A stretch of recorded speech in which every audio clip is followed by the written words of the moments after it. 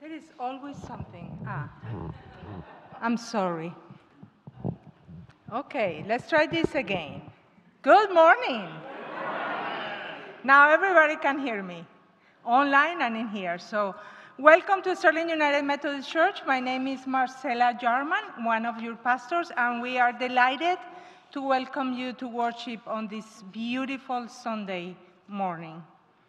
I have few announcements for you to be reminded of what is happening in the life of the church. And the first one is that I want to give thanks. Thanks to all of those who came yesterday to make one more time a blessing the distribution of food to our community. We created a new record. We serve 151 families, which is approximately, because Jim Jochems gave me this number, approximately 830 people. So thank you for those in the missions committee to continue to do this, and those helpers who come on Friday and Saturday to make this happen. We are so thankful for you. The United Women in Faith, they used to be the United Methodist Women. They're meeting tomorrow at 7 p.m. For a gathering, I guess to have fun, at Joe's at 7 p.m. So I invite you, if you belong to the group, or if you want to hang out with them, to come to Joe's and have dinner with them, 7 p.m. tomorrow. And in 2 weeks, we have a very important event happening in the life of this church. We will be dedicating a tree that was planted 2 years ago, or a year and a half ago, in honor of Pastor Steve Vineyard. And we will finally have this dedication. His family will come, and we will be here with them in one service. July 24, we will have one service at 10 o'clock, so that everybody will be able to participate in the dedication, and then we will walk down to the tree, say a small prayer, and then we will have a gathering in Gallagher Hall as a brunch, where the bluegrass group that comes that day and have the music for us will be also playing during that time of fellowship. So I invite you to come and invite those who you know knew Steve, so that they can honor him and remember his legacy to this church. And tomorrow is the second week of summer camp here at Sterling. We still have some openings for the small children, so if you know anyone who's looking for their kid to be somewhere else, not in their house, I invite you to tell them that we're still open, and Heather will love for you to drop them here. And the following week, July 18 to the 22nd, is Vacation Bible School Week. And we have a lot of kids for that one, so praise the Lord. But we need helpers. We need helpers to welcome the kids, to be with them, to care for them. So if you are able to come and help us during that week, July 18 to the 22nd, we would love to have you. And last but not least, I have a great announcement. On July 31st, you know which day is that? No? Okay. I didn't know either until Heather helped me to look out what is that day. It's Avocado Day. So, because it's Avocado Day, we're going to have the taco truck that Sunday in here at the church, and we will have a not chili cook-off, but avocado cook-off. So bring all your recipes of avocados or guacamole, and it will be the topping for your taco, and we will be voting in any of those dips or guacamoles that you will bring, and the winner will obviously win a prize. So come on, sign up I'm going to send a sign-up genius. Sign up, make your guacamole, and we will all celebrate Avocado Day with our taco truck and make connections, right? Because that is the idea, to make connections between us and the community. So don't miss it. It's going to be epic, the first Avocado Day. So these are all the announcements that I have for you this morning. This is the day that the Lord has made. Let us rejoice and be glad in it.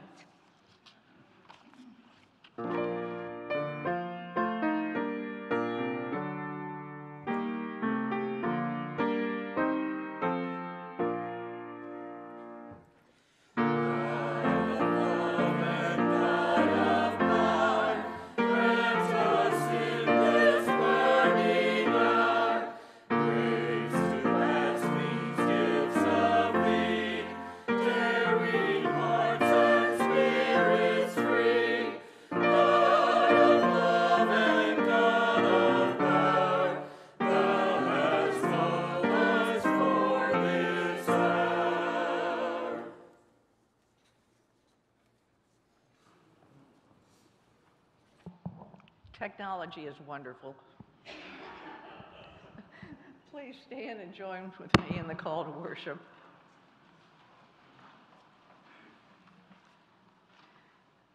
Come awake, the light of the Lord is burning through the darkness. We bless the light and the healing sign of hope in times of trouble. Do not fear, the love of Christ opens up in a space of respite and peace for us. We bless this place, a sanctuary of rest. Delight in the gifts of the Spirit, who set a light to welcome us all. Surely goodness and mercy has found us here in the house of our Lord, the God and Father in love. Please remain standing and join us in the opening hymn, number 577, God of Grace and God of Glory.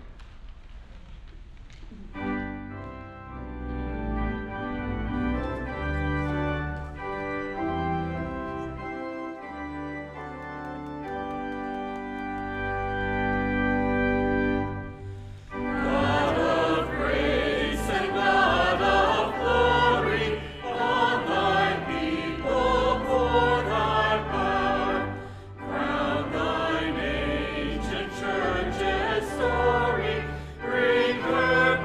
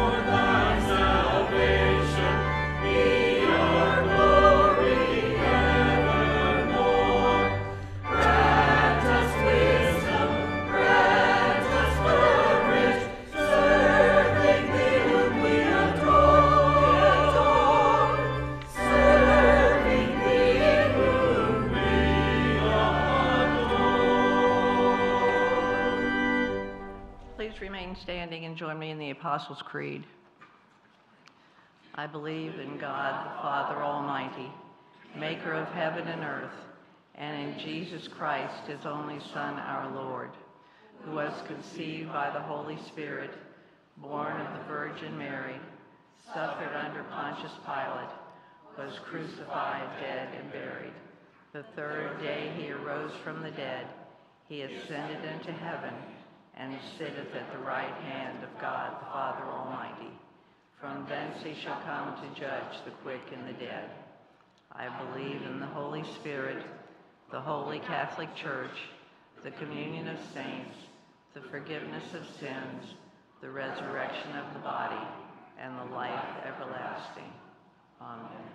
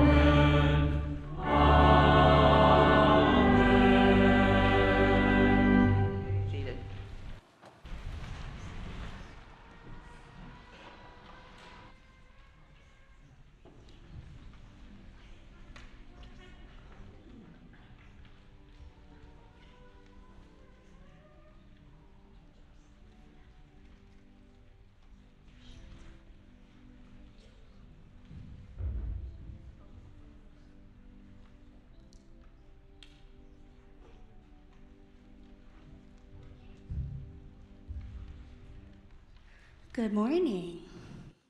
How are you guys today? Good morning. Well, come here. Come a little closer. I'll come. You guys scoot. I'll scoot. Come on. How has your week been? Have you guys had a good week? Yeah. Have you had a good summer? Yeah. I have a question for you. What is your favorite food? Pizza. Pizza. Oh, that's a good one. What's your favorite food? You forget. What? Watermelon. But you don't like flavor. You don't like things flavored like watermelon, but you like watermelon the fruit. I'm with you there. Sometimes watermelon flavored things are a little. Do you have a favorite? Watermelon-y, yeah.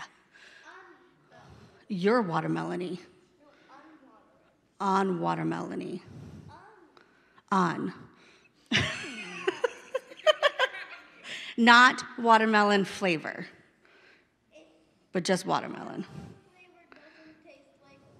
You're right, it doesn't. Watermelon flavor does not taste like watermelon. I see that. Okay, what's your favorite food?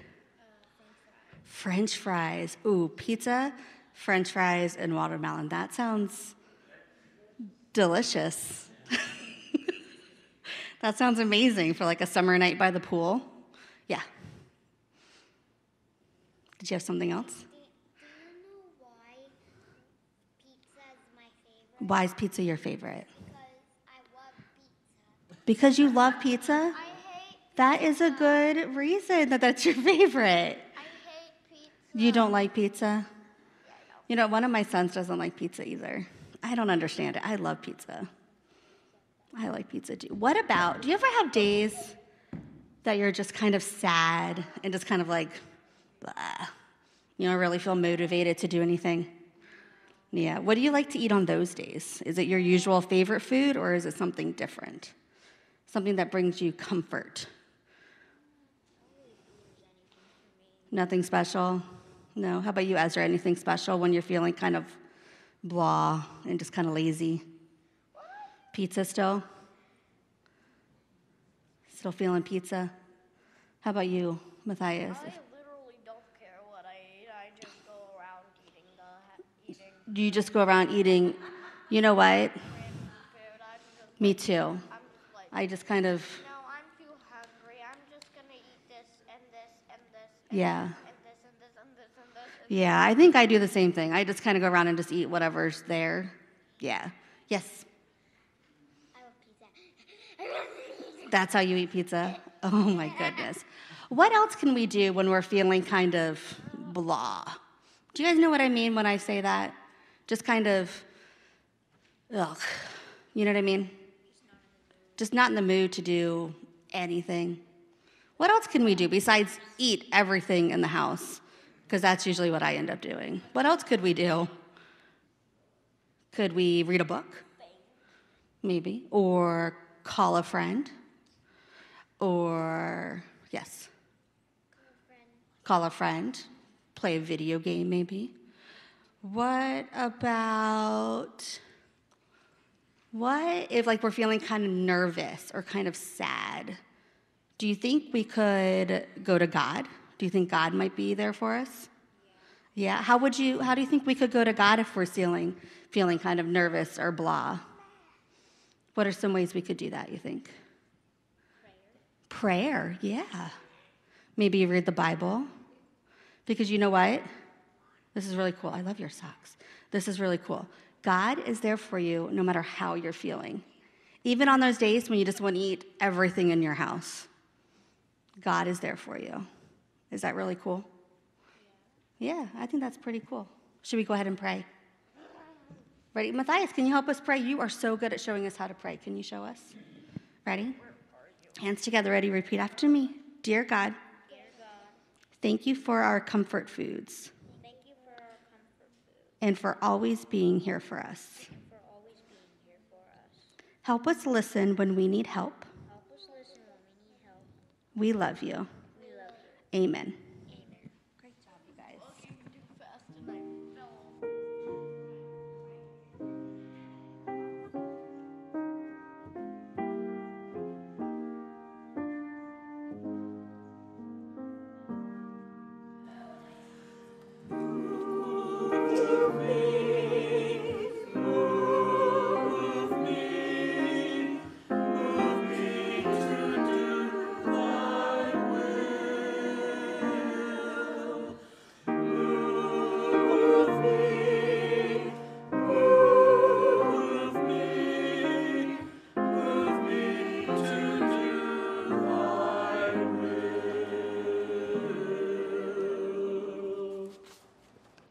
Let us pray. Gracious and ever-present God, thank you for a new day and a new opportunity to come to you and drink from the waters of life. Thank you for your daily invitation to receive and accept your grace, your forgiveness, your peace. It is by accepting your grace, Lord, that we have the opportunity to become whole. We recognize that we are broken and in need of you. We need your nourishment. We need your guidance, your daily portion of grace and love, so that we can become a new creation.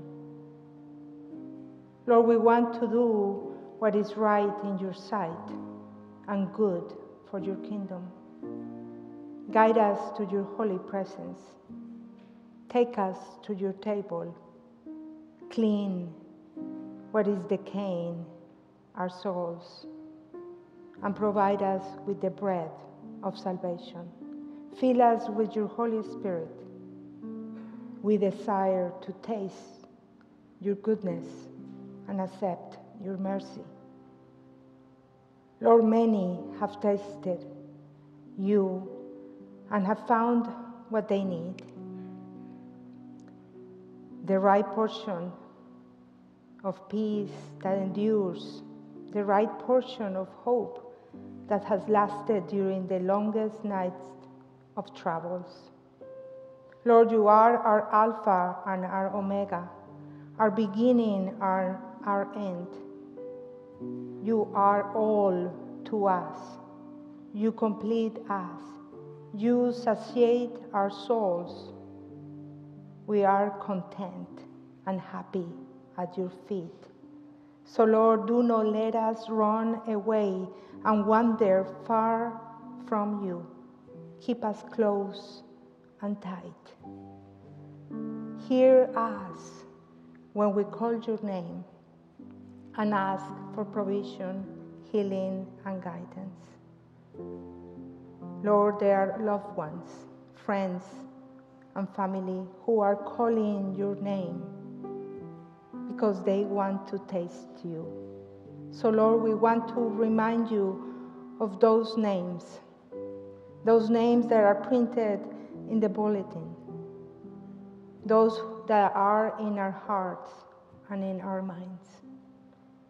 Be with each of them and provide the right portion of healing, comfort, peace, forgiveness, acceptance, and love.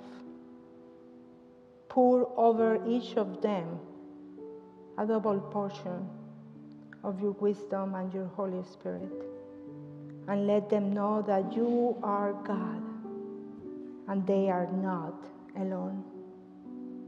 Lord, we trust in you and in your mighty power to save, to heal, and create new things.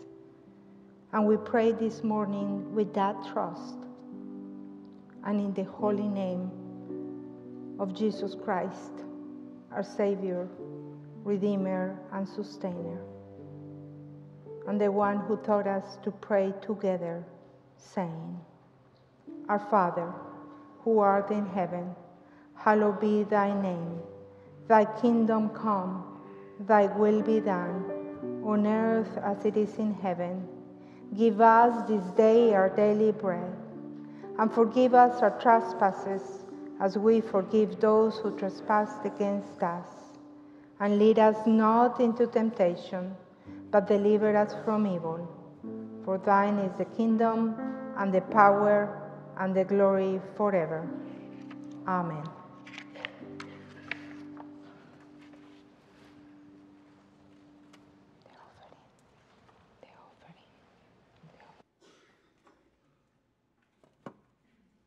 We are grateful for the many ways that you give of your prayers, your presence, your gifts, and your service to Sterling United Methodist Church. It enables us to offer the ministries that help people connect with Jesus Christ, grow in faith, and find meaning and purpose as we all understand the gifts that God has given us and use those gifts in service to God's work here. But it takes resources, and so we're grateful for your generosity.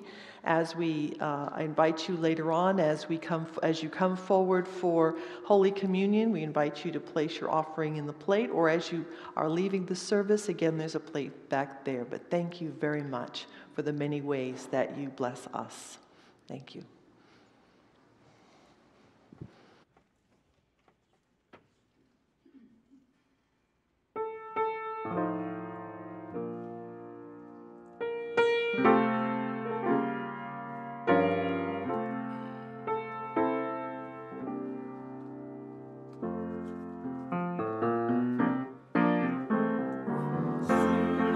Very soon we are going to see the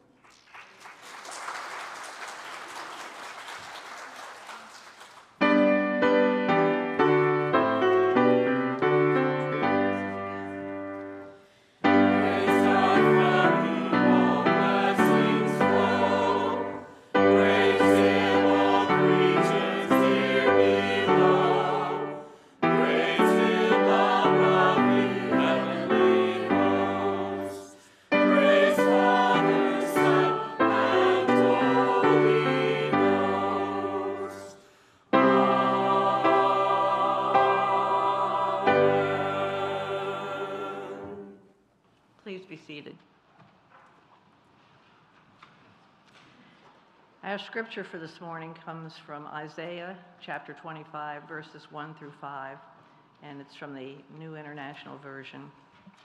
Come, all who are thirsty, come to the waters. If you have no money, come buy and eat. Come buy wine and milk, without money and without cost. Why spend money on what is not bread, and your labor on what does not satisfy you? Listen to me, and eat what is good, and your soul will delight in the richest of fare. Give ear and come to me. Hear and listen that you may live. I will make an everlasting covenant with you, my faithful promises to David. See, I have made him a witness to the peoples, a leader and a commander of the peoples. Surely you will summon nations you will not know, and nations you do not know will listen to you, because of the Lord your God, the Holy One of Israel, for he has endowed you with splendor. The word of God for the people of God. Please pray with me. Heavenly Father, each new day is filled with your many blessings. Help us to learn to slow down and listen to your leading. We are here to serve your children in love. Thank you always for loving us and guiding us as we serve others. In Jesus' name we pray. Amen.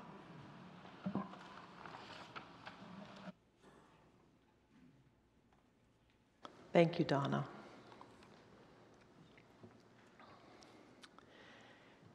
Have you ever driven down kind of a secondary road and alongside you see maybe a chair at the end of the driveway with the sign that says free? What does that bring to your mind? Perhaps the sign is next to a piece of furniture that needs restoring and the owner's saying, just take it off my hands and you deal with it. Or maybe it's kind of a rundown looking bicycle that needs a little love and with a little TLC could be very functional. Or you may see a sign that offers free kittens. Usually they don't have the kittens right out there, but they have free kittens if you're interested. And I imagine that many people may be drawn by that free kitten kind of sign. But then I imagine that many of you have also heard the phrase, there's no such thing as a free lunch, meaning that at some point down the road, you're going to have to pay for that quote-unquote free lunch. But in today's passage that Donna led us in reading from Isaiah, free truly does mean free. The setting for today's passage is Babylon, and the people of Judah are in exile. Despite fulfilling God's promise to bring them to the land, despite God's faithfulness to the covenant, the people have put their trust in other gods and have turned away from the God of Israel. And since they have broken God's covenant, they recognized that God could distance God's self from them. The people had expended their prayers, their presence, their gifts, and their service, had spent those on things that could not satisfy. They were spiritually bankrupt, empty, dead, had nothing to offer, and didn't think they could expect anything from God. The exiles find themselves in this situation because they placed their trust in gods other than the God of Israel. And despite these circumstances, the prophet paints a vision that reveals God's steadfast love for God's people. God calls them to return their hearts back to God with words filled with grace. Come, buy, eat, listen, delight, behold. We are invited to hear God's reality that this everlasting covenant that God promises to the people is truly for life. And yet the people are needy.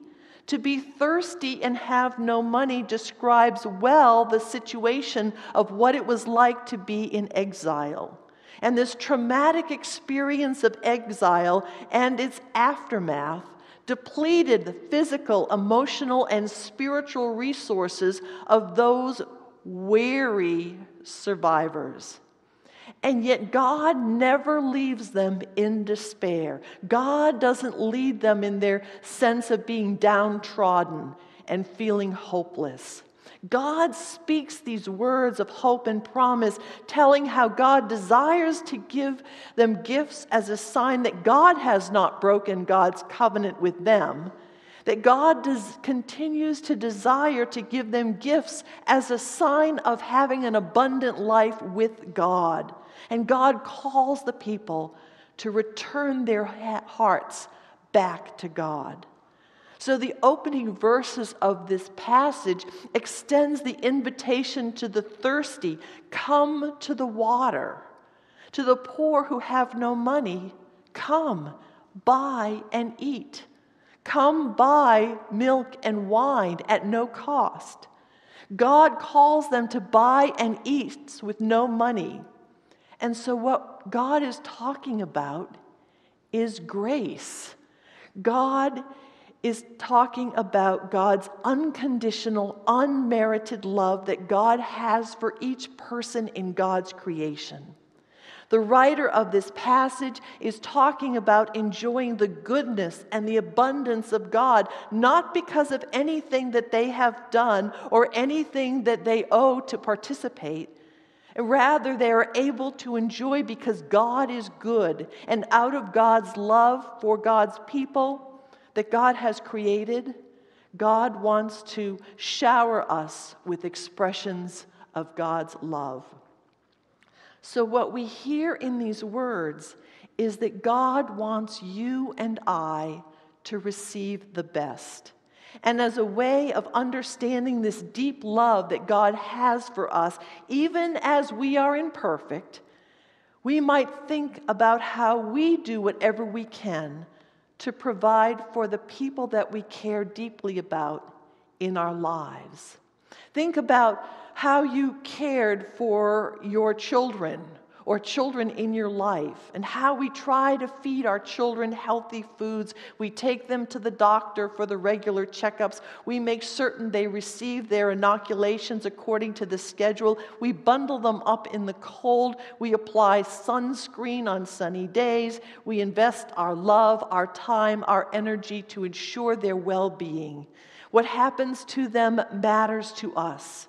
And at some point, however, they have to make their own decisions, as hard as it is for us as parents. And we hope that we've taught them and set an example of how to make good decisions.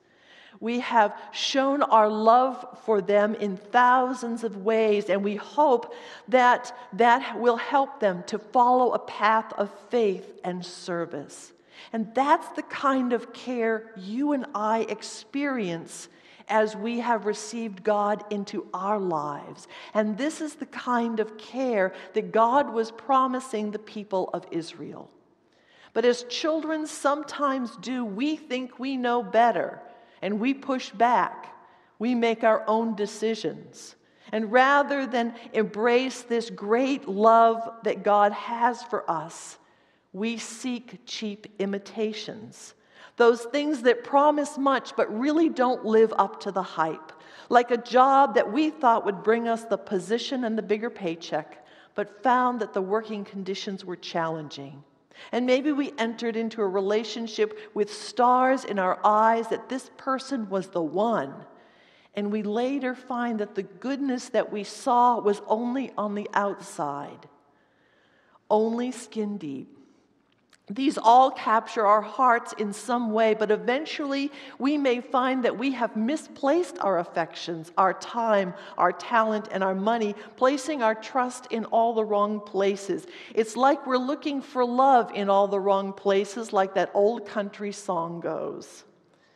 which is why today we're talking about returning or turning our hearts toward God. God whose love never fails, that never gives up on us, who's always calling for us, calling us to make loving God a priority in our lives. And as we look at how God is responding to the needs of the people in Israel, God is not giving the people just what they need to survive, what they really deserve for their unfaithfulness. God's not giving them bread and water rations. God is giving these wayward people the best that God can offer, the finest foods, the best wines, a place at the table with God. For you and I, God gives us not only enough to survive, but God, in His love for you and I, wants to provide more for us. What we need to move on beyond just surviving, God will provide what we need to thrive. We need water to survive, and eventually we need some kind of sustenance. Isaiah reveals God's promise of abundant wine and milk. Come and buy. Eat without money, without price. Come to the table of bounty. Eat the meal that nourishes our body and satisfies our souls. In a few minutes, we will receive Holy Communion. This is a means of grace. This is when we come to the table, and as we come, we receive whether we feel worthy or not.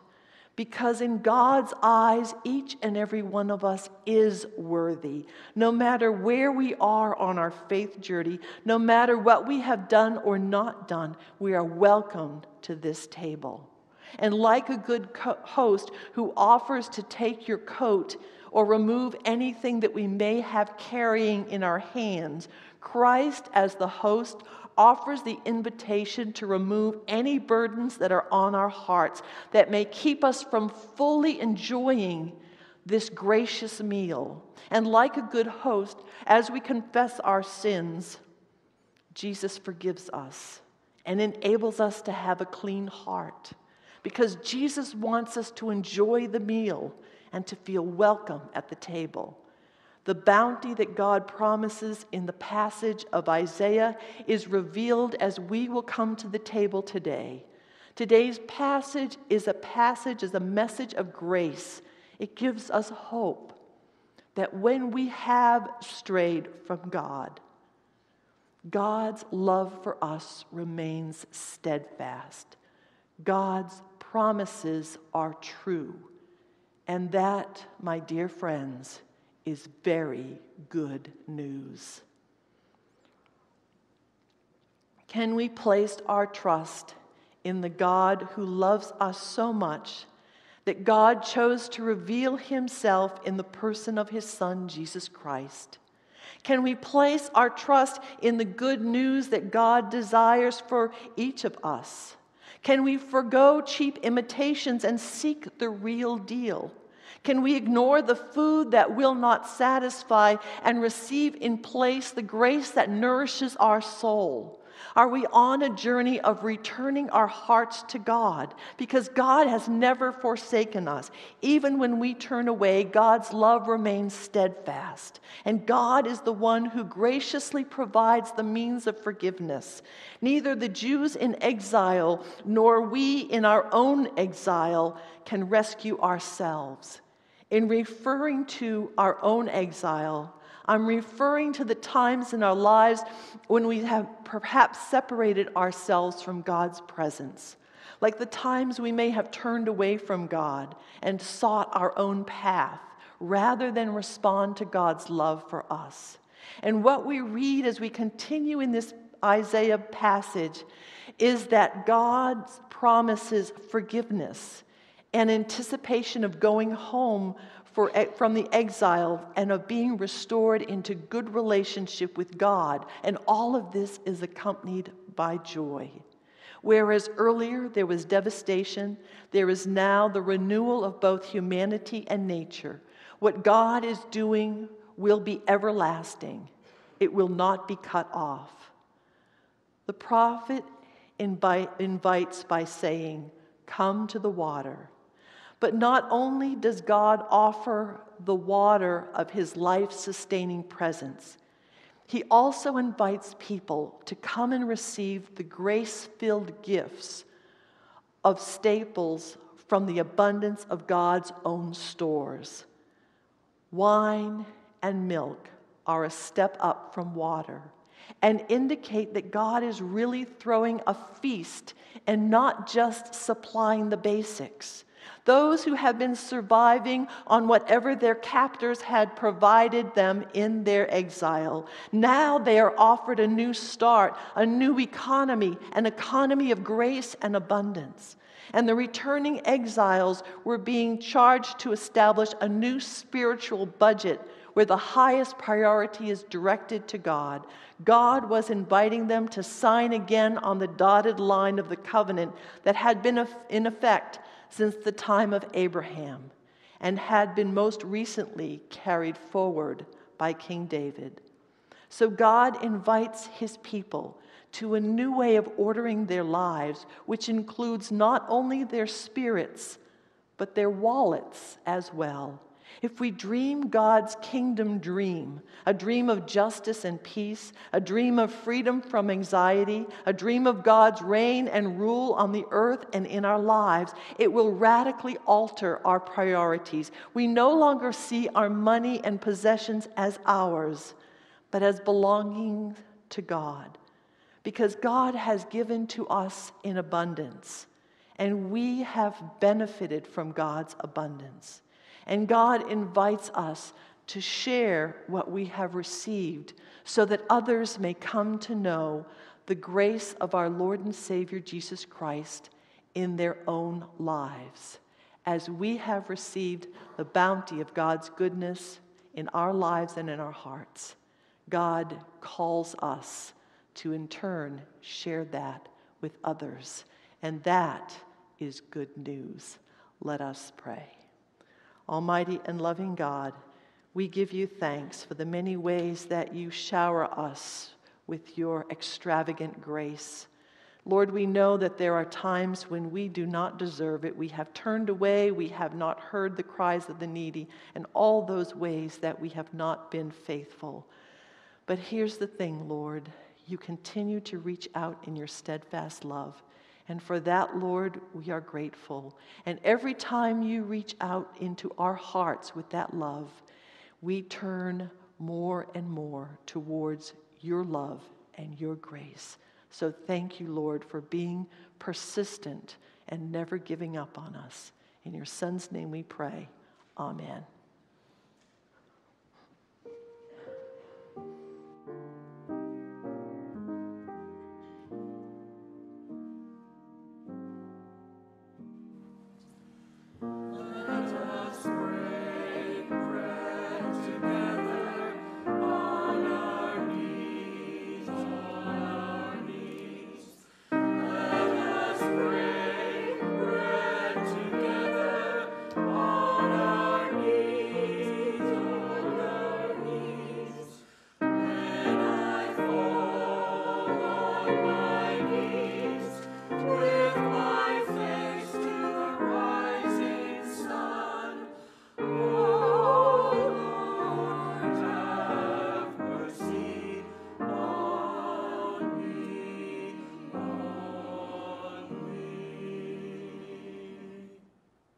Christ our Lord invites to his table all who love him, who earnestly repent of their sin and seek to live in peace with one another. Therefore, let us confess our sin before God and one another. Merciful God, we confess that we have not loved you with our whole heart. We have failed to be an obedient church. We have not done your will. We have broken your law, and we have rebelled against your love. We have not loved our neighbors, and we have not heard the cry of the needy. Forgive us, we pray. Free us for joyful obedience through Jesus Christ our Lord. Amen. Hear the good news. Christ died for us while we were yet sinners. That proves God's love toward us. In the name of Jesus Christ, you are forgiven. In the name of Jesus Christ, you are forgiven. Glory to God. Amen. The Lord be with you. Lift up your hearts. Let us give thanks to the Lord our God. It is right and a good and joyful thing always and everywhere to give thanks to you, Almighty God, creator of heaven and earth. And so with your people on earth and all the company of heaven, we praise your name and join their unending hymn. Holy, holy, holy Lord, God of power and might, heaven and earth are full of your glory. Hosanna in the highest. Blessed is he who comes in the name of the Lord. Hosanna in the highest. Holy are you, and blessed is your Son, Jesus Christ. By the baptism of his suffering, death, and resurrection, you gave birth to your church, delivered us from slavery to sin and death, and made with us a new covenant by water and the Spirit. On the night in which Jesus gave himself up for us, he took bread, gave thanks to you, broke the bread, gave it to his disciples, and said, "Take and eat. This is my body, which is given for you. Do this in remembrance of me." And when the supper was over, Jesus took the cup, gave thanks to you, gave it to his disciples, and said, "Drink from this, all of you. This is my blood of the new covenant, poured out for you and for many for the forgiveness of sins. Do this as often as you drink it in remembrance of me." And so, in remembrance of these your mighty acts in Jesus Christ, we offer ourselves in praise and thanksgiving as a holy and living sacrifice in union with Christ, offering for us as we proclaim the mystery of faith. Christ has died, Christ is risen, Christ will come again. Pour out your Holy Spirit on us gathered here and on these gifts of bread and wine. Make them be for us the body and the blood of Christ, that we may be for the world the body of Christ, redeemed by his blood. By your Spirit, make us one with Christ, one with each other, and one in ministry to all the world, until Christ comes in final victory and we feast at his heavenly banquet. Through your Son, Jesus Christ, with the Holy Spirit in your holy church, all honor and glory is yours, Almighty God, now and forever. Amen. Friends, we celebrate an open communion table in the United Methodist Church, and what that means, if the desire of your heart is to draw closer to Jesus Christ, then you are invited and welcome to come to the table. The rushers will guide you to the table. Would our communion stewards please come and receive?